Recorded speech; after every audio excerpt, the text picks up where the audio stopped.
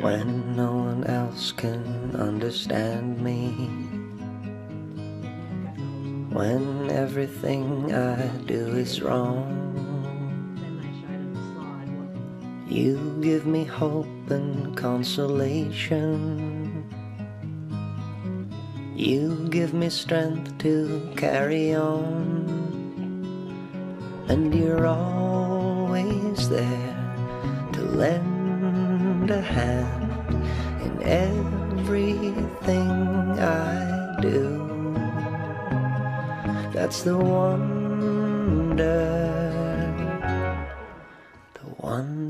of you.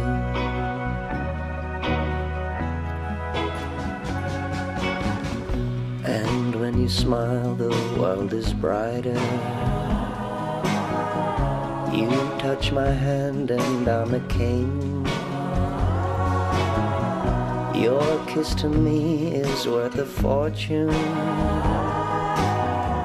Your love for me is everything.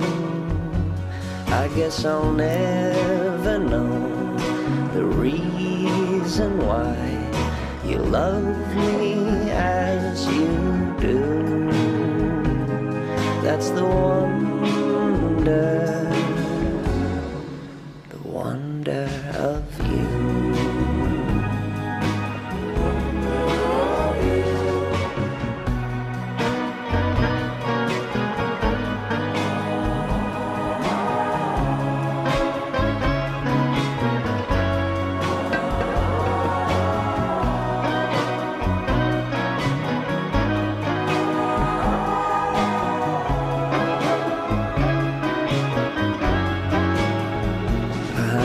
I'll never know the reason why you love me as you do.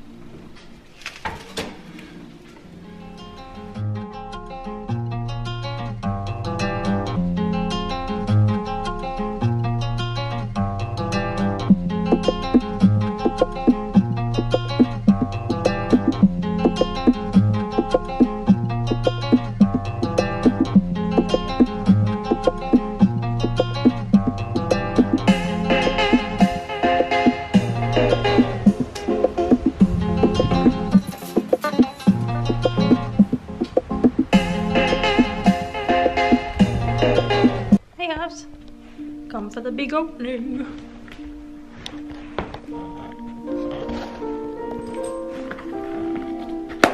Hey, don't let me drop you.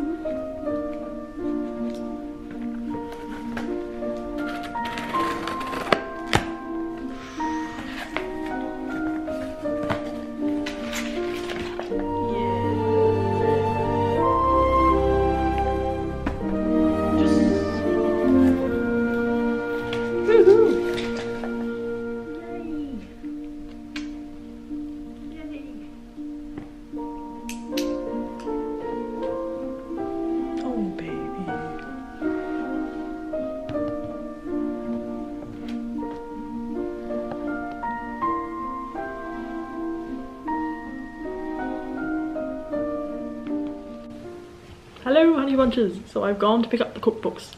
And there's only 2 boxes, and I was thinking, is there really 100 in there? But it is about 10 pages shorter than the last one. So it's not as thick. But here it is! Woohoo! So now I will talk about it a bit more and show you a little flick through, a little sneak peek. Yes, and I'll let you outside. Okay. Come on. Come on.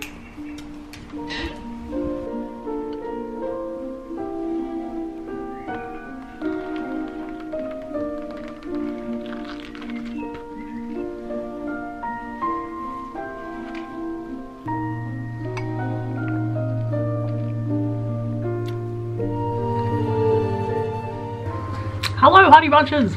It's here! Just went and picked it up, as you saw, 100 fresh copies, and yes, it's a 93 page A5 white wire bound, because that sort of matches the aesthetic of it a bit more than a black wire bind would, or silver for that matter, as was the case for the first cookbook. And as with the first, it lays flat, which I think is a pretty important feature for those of us who like to have the cookbook reliably remain open while we make stuff in the kitchen. So to run through some design things, the front and back covers are a thicker GSM, they're 300 GSM, so it does not just feel like a series of pages bound together. It's wire bound, as I said. All the recipe photography as well as some other pages are full colour pretty much, and the rest of the pages are black and white, but they're ultra groovy. For example, like this index and recipe info index page. So this is my one, I've already contacted it, that's why it's a little shiny and not matte. All the recipes, 32 of them, are gluten-free and vegan, or vegan and gluten-free being the actual little step that I went. The recipes are whole food in emphasis, but taste is also really important. So for example, recipes like the chocolate self-saucing pudding, it does have a bit of unrefined sugar in it because it just tasted better that way when I played around with different options. 3 of the 32 recipes are ones that have been improved from the blog. There's the roasted cauliflower pesto pasta, the 1 bowl banana bread, and chocolate orange truffles. 1 bowl banana bread and the pesto cauliflower pasta I really just wanted to have in the cookbook pretty much because I make them so often and it's really handy to have in book form, and they all could be slightly tweaked, so that's why I did that and put them in here, as I've said before, for pretty much selfish purposes. Another thing about the overall quality / design of Honey Bunches, I have spent countless hours on it, but no matter how much tweaking, retweaking, brainstorming, trying out different design things and whatnot, like, it's not perfect. I'm really proud of it and I love it a gazillion billion times more than the first one, but know that I'm human and I totally know that there's the odd, does that look right? Design feature or something in it. It's not perfection, but it's something I'm proud of, and yeah, I don't think anyone gets to perfection, so it's imperfectly perfect. Woohoo!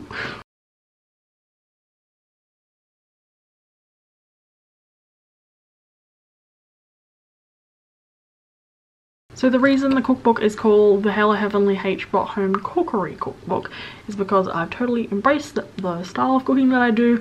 It's very much home cooking like, and although groovyified, I hope at least, and it's often alluded to or described as being, you know, seriously scrumptious, but sort of nostalgia, comforting and homey, and so it's really a book celebrating that. And also I tend to, or aim to, make food that's enjoyable by all age groups, whether that's around your dinner table or making my lentil sausage rolls, which were in the first book and are on the blog, for like a party or Christmassy family friend get together. While I do enjoy a really nice pick of food nestled amongst other flowers, and I've also included dried flowers in the design of this a lot. Like, my food photography is really quite simple. I just use the resources that are around me. Very lucky that most people in this neighbourhood that I live in, as well as our garden, it's not neglected, and flowers tend to thrive at this convenient time of year when I finished uni for the year and I'm looking, as I have been for 2 years in a row, to make a project like this cookbook. So the photography is quite simple, even though I get away with it looking quite florally and fancy, I suppose, which home cooking photography generally is. The methods of the recipes as well that I tend to do is a lot of dumping ingredients into bowls or saucepans and stirring, and then stirring two things together and then whacking in a pan in the oven, or some combination of dumping, stirring, stirring, dumping. That makes it sound really horrible and Play-Doh-like. Home cooking needs to be simple, but hopefully in my version of it in this cookbook, it will not feel like bland, boring food that looks like 50 Shades of cardboard. Woo! So to talk about the recipes for a bit, they're definitely very nostalgia-like, such as the pumpkin and potato gratin or the tofu and vegetable satay skewers. There's also a nod to the like Woman's Weekly type cookbooks, which if you live in Australia you'll know what they are. They're like a series of cookbooks that are still around to this day, but they're very iconic looking in their 70s, 80s sort of era, and are sort of responsible for teaching generations how to cook. And they definitely appeared in my childhood quite a bit. So recipes like the honey and cornflake slice, the chocolate cell saucing pudding, and the passion fruit and lemon melting moments are all recipes that link to that influence in the cookbook. There are many recipes in here which you may have had in their traditional form and you would like veganated. That actually sounds a bit chemically veganized. And so yeah, some of those recipes are like the Swedish meatballs, the crumbed and baked lemon and dill tofu fish and chips, which was really cool, and the mango lassi, which actually tastes like the one you'd sort of get at a restaurant, not a healthified smoothie sort of version. Another influence on some of the recipes in this cookbook include flavors and phenomenons that you might have heard taste really great but are wondering how you can like easily bring them into your everyday home cooking routine. And the recipe I'm thinking of when I say that is the Ethiopian-esque curry, because I say esque because it's not the traditional way of getting to the end result, but definitely tastes like Ethiopian food I've had. This curry is so simple and the flavors are so gentle, but it's so good. I can't describe it. It's really delicious and unassumingly 12 out of 10. So to get to more technical things, the cookbook is available in hard copy like this one, or it's available as an ebook, like a digital file PDF that you download on your computer after you purchase it from my Etsy shop, which is called the HBot shop, and the link for which will be down below. The prices are different between the two because this has got to be paid to be printed and bound. So the hard copy is $25 and the e-copy digital file PDF is $15 Australian, and the Australian dollar's not doing too great, so when you go on there it'll show it in the currency where you hail from and you'll probably go woohoo, because the digit on the screen will probably be a bit lower. Also, you should know that Etsy add their taxes on top of that. That's Etsy doing that, not me lying to you and making it more expensive than what I'm saying now. That amount of money which I just said, the $15 and the $25, is what I will get, and any little extra thing is what Etsy charges and takes for itself, so I can use that platform to sell the cookbook. In terms of shipping for the hard copy, I can ship it worldwide. Haven't really had too many bizarre places or obscure places to ship it to, but I have shipped it to all corners, from Australia, New Zealand, United States, United Kingdom, including Guernsey, so don't worry UK people. Usually it's the UK people actually who ask, can you ship it to us? I'm like, yes, absolutely, absolutely. But yeah, all over Europe and worldwide, just worldwide. Shipping is really bloody expensive, so I'm sorry, I'm charging what it costs. I would love to make it cheaper for you, but when I've done that, I've just lost money in that department, so I'm sorry, it costs that much. Maybe I should start training up pigeons, and no, we're vegan. But do know in the shipping costs, there's like the price of the envelope as well, so there's that, just to keep in mind. But I would love to ship it to you if you are so interested. If not, it's okay. This is not me forcing it down your throat.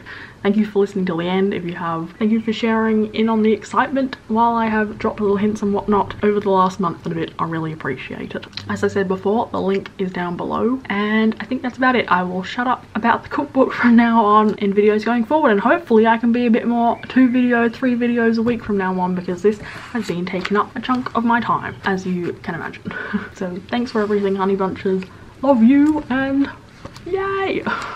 Bye.